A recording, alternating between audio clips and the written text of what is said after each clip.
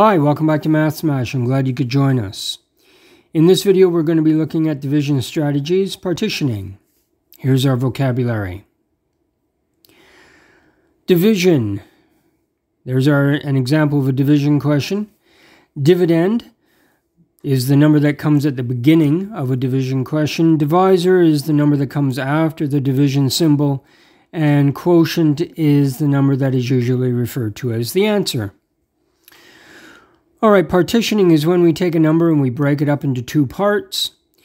And our first example question, 84 divided by 4.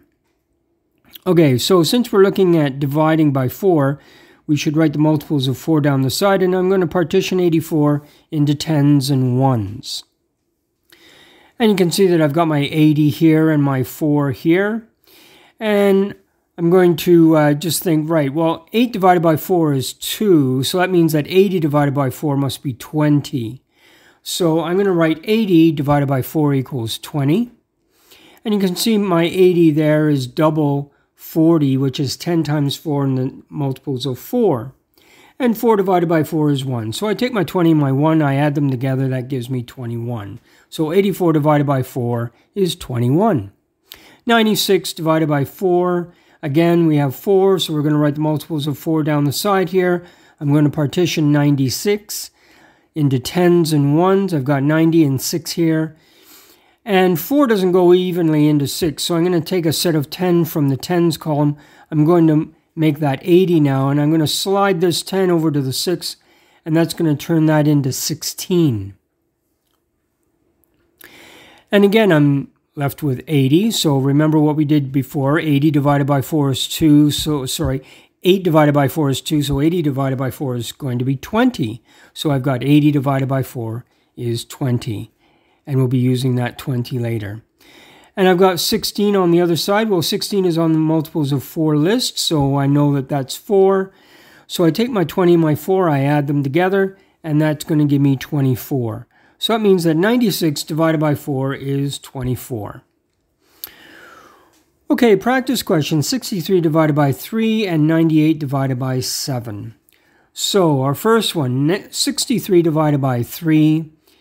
Again, we start with writing our multiples of 3 down the side. I break 63 into tens and ones.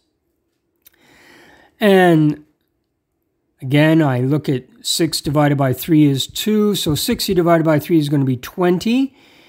All right, and again, 60 is double 30, which is 10 times 3, and 3 divided by 3 is 1. So I'm going to use the 20 and the 1 here, add them together, and that's going to give me 21. So 63 divided by 3 is 21. And our last practice question, 98 divided by 7. Again, our 7 multiples of 7 down the side, and I've broken 98 into tens and ones. I'm going to move a set of 20 out of the tens column, and I'm going to make that now 70, and the 8 is going to add to the 20, so it's going to give me 28. And again, I'm going to come over here, and I'm going to think, right, well, 7 divided by 7 is 1, so 70 divided by 7 is going to be 10. So here's my 70 divided by 7 equals 10. And 28 divided by 7 is 4. Okay, so there's my 28 divided by 7. That's going to give me 4. And I take the 10 and I take the 4, and I add them together. That gives me 10 plus 4. That's going to give me 14.